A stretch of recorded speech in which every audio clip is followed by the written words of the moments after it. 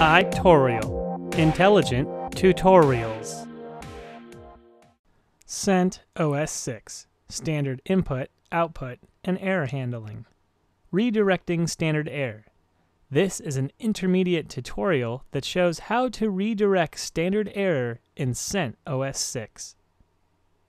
Redirecting standard error lacks the ease of using a dedicated redirection operator. To redirect standard error, we must refer to its file descriptor, a program that can produce output of any of several numbered file streams.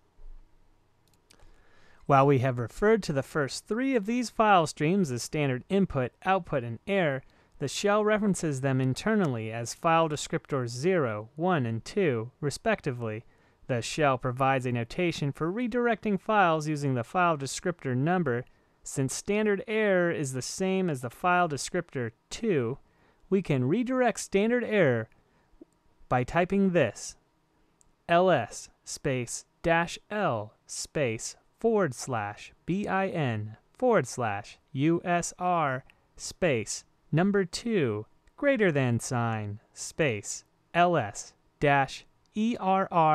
-error period txt, then click return.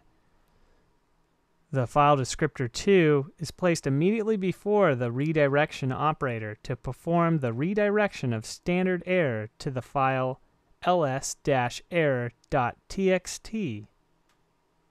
Alright, now that we've created our file, let's take a look at it. So type this: nano space ls-error.txt, then click return. Once in Nano, if you can see the one line that reads ls cannot access bin usr, no such file or directory, you have done this tutorial correct. Nice work. Alright, now exit Nano by pressing Ctrl X.